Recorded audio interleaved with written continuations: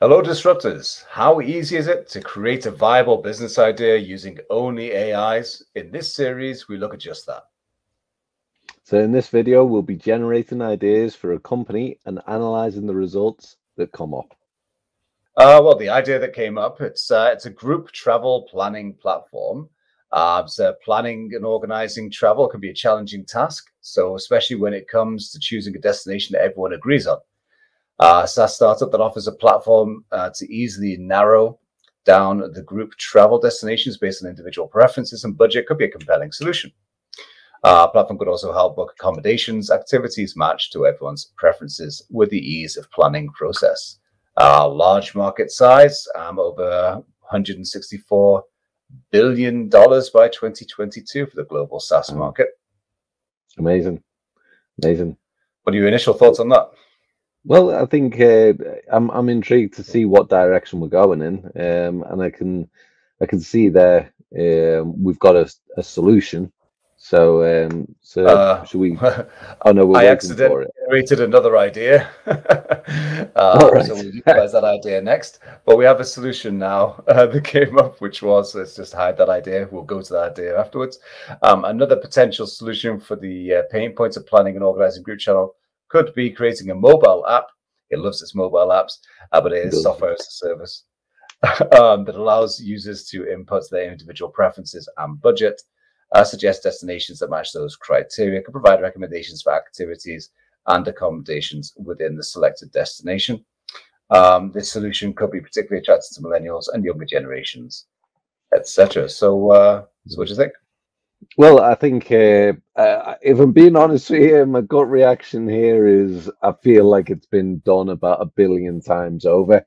And yeah, there might be a gap in the market, but I feel that it's just been covered by so many places out there. I think there's one that's I'd have to find it on my phone, but one where you go and say, like, this is my budget, this is where I'm starting from, I'm willing to go anywhere, and it comes up with, like, automatically generates the location, the flights, the accommodation, all in line with your budget. Yeah, for sure. I mean, I agree with you. It's a great idea, but it's also an idea that has possibly been done before. There's no unique selling point of what it's saying right now. I'm not 100% sure if it's really that great an idea. What I would do potentially is make it so it also mixes in with, instead of it just being vacations, it could also be group activities in general. But I mean, again, it's this. You're just because something is there before doesn't mean that it's.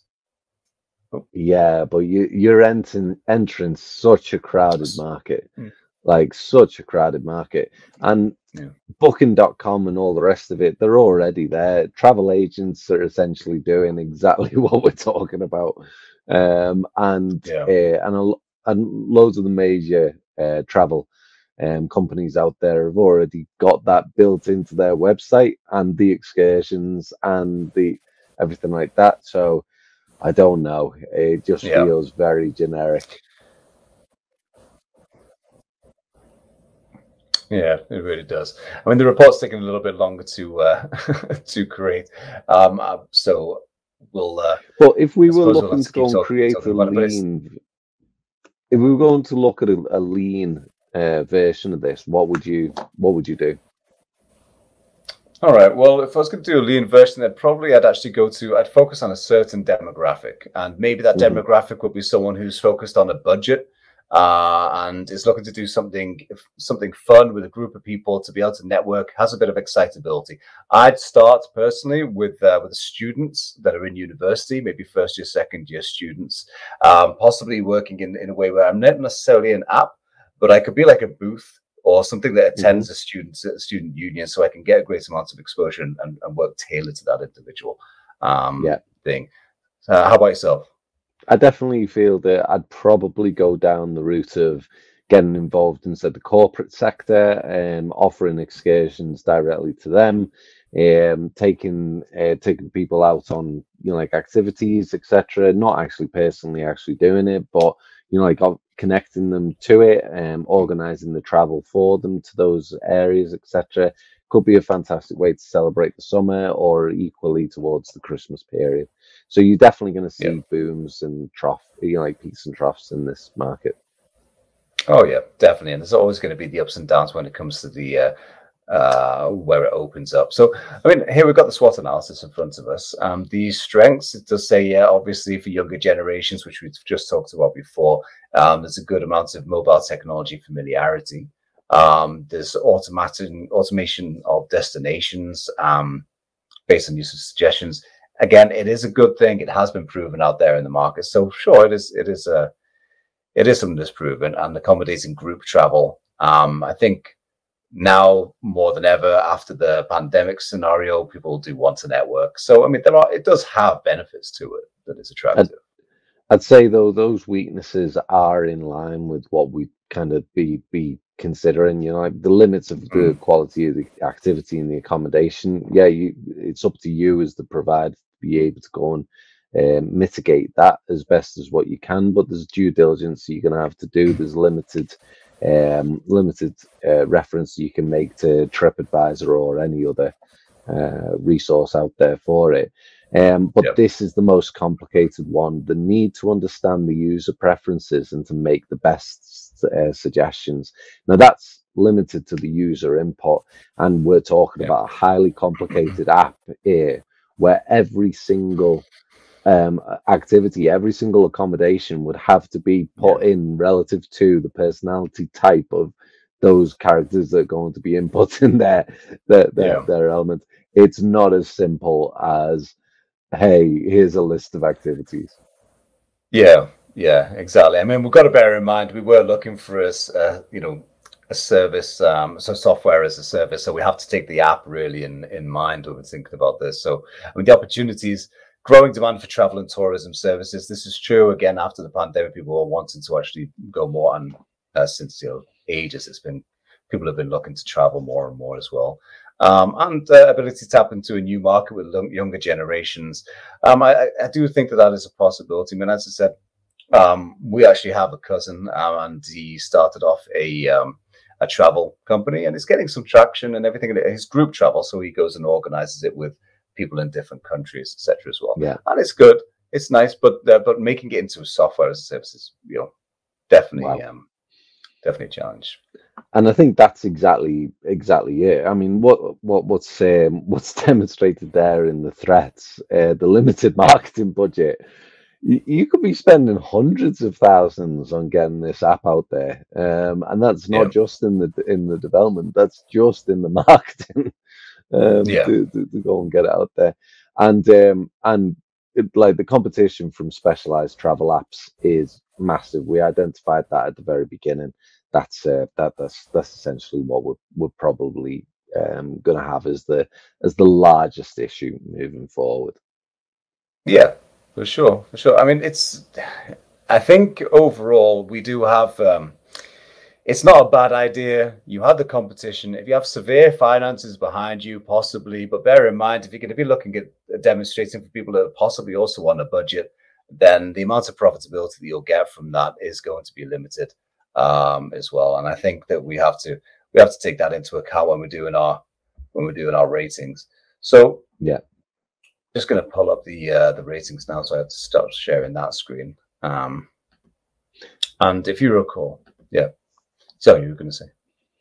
Well, no, just I think we're probably both on the same kind of page that this one is just not going to really cut it. But I'm interested to see what actually happens. Yeah, yeah, exactly. Well, let's start off as we always do with innovation and feasibility. Out of five, what do you think?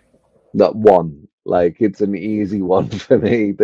It's out there. The only thing that's interesting about this one is that you're putting in your character type, the things that Yeah, you're into, and it's going to give you or provide you with something exciting.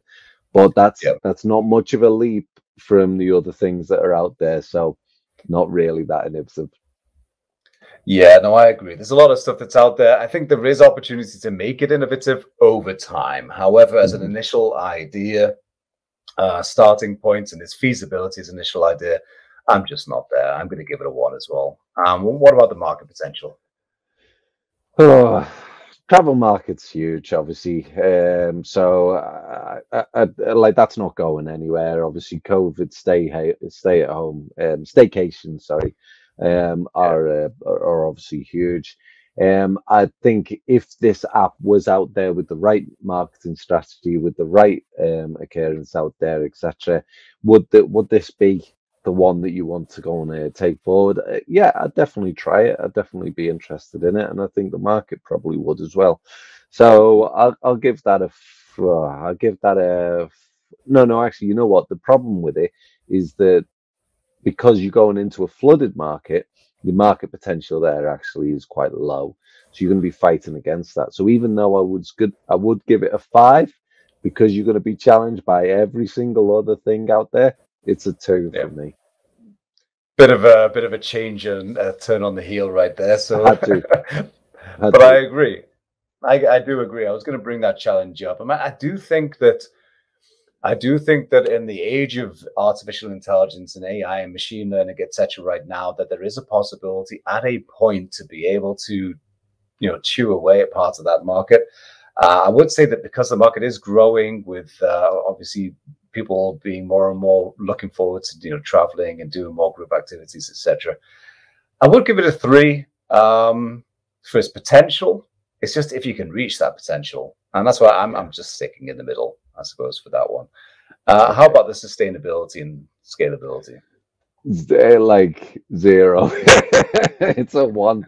Um, because because like as I say, you're going into this flooded market. The second that you start to go and do well at it, everyone else who's in that market is going to start to implement that. And guess what?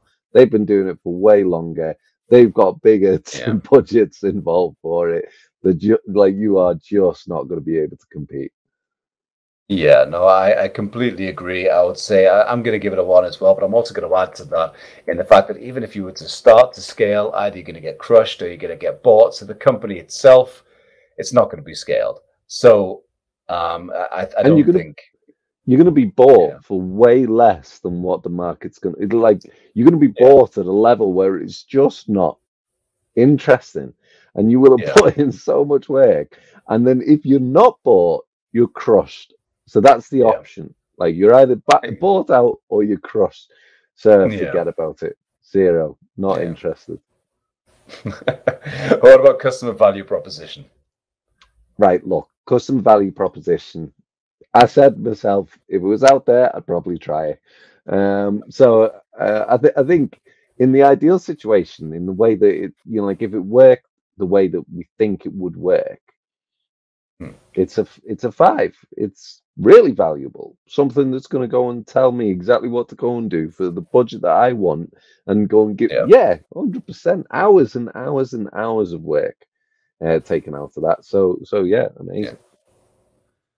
I am inclined completely to agree with that. I mean, I've been to a couple of countries earlier on this year since ChatGPT came out. I've traveled even within the UK. So on 3 vacations or so that I've gone so far, I used ChatGPT to tell me what I should be doing and give me my schedule and things like that. And it gave me links and all that sort of thing. So if I could get something that would customize exactly to what I wanted by default, and I didn't have to do anything, it will be fantastic. It's just getting there. But Yeah. in that particular thing, proper value proposition is a five for me. It's really good in that aspect. How about risk and regulatory compliance? So there are loads of regulations with this type of Yeah. thing as well. You have huge amount of risk in terms of liability, etc. Obviously, that liability is transferred, but you are going to have complaints. Like this thing didn't end up the way that we thought it was going to be, because your promise, you've got to remember, your promise at the very beginning is we're going to provide you with something that fits exactly for you. All you got to do is fill in this 50 question disc profile questionnaire. Um, and then once you've done that 25 to 30 minutes, we're going Yeah. to start to go and give you like the everything about yourself. And and if you go and recommend, like if the system recommends something that's rubbish, you're just going to get beaten down. It's a one. Yeah.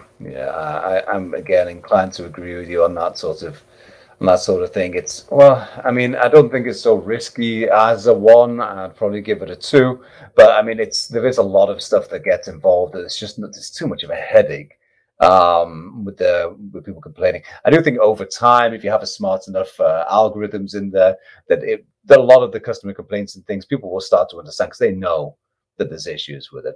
But it will gradually iron itself out. But I'm not giving it more than a two. Definitely, I mean, if you were going towards a lean business model, then obviously that's that's a little bit more interesting, and you can certainly create good value out of that. If that's your bag and you're willing to go and throw yourself into it. But in this particular example, in this particular implementation, I'm unsurprised by its number. No, same sort of thing. It's quite low, 22. I mean, not surprisingly, it is right at the bottom of our list. Yeah, we're definitely not going to be looking at going forwards with that as ourselves. Thanks for joining us in this dialogue. We hope it was disruptive. Don't forget to like, comment, and subscribe. And until next time, watch more of our videos, keep dreaming big, and making your mark on the world.